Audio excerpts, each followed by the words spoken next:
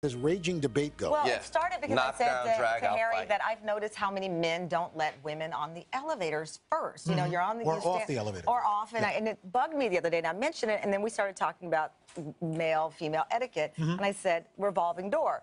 Who's supposed to go through the revolving door first? And Harry, you said... This is what I think. I know that there may be some Emily Post etiquette rule that contradicts my thought, but here's the technique of it. Okay. You never walk into a building in front of a woman under any circumstances. So if there's a revolving door and I'm with Jill, I start the movement of the door, I let Jill go in first, and then I go after her. The only time I would ever go before her in a revolving door is if I'm going outside, because it might be raining, you have to see what's going on. That is the only time. But if we're going into a building together, I'll get the motion started. Right. It's an antiquated theory to assume that a woman doesn't have the strength to push the door open. But so you're saying you push it, and then I would like slide in, and then you go No, you don't have to slide. I'll make sure that you have enough room. I'll control the motion. As it were. Yeah, as it were. What do you say? I say both go in together. Yeah. Yes.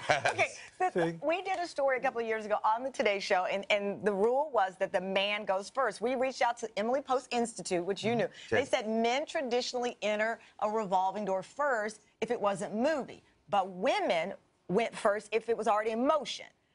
This is old etiquette, was based on the notion that women needed help today to push through. Yeah, it's antiquated.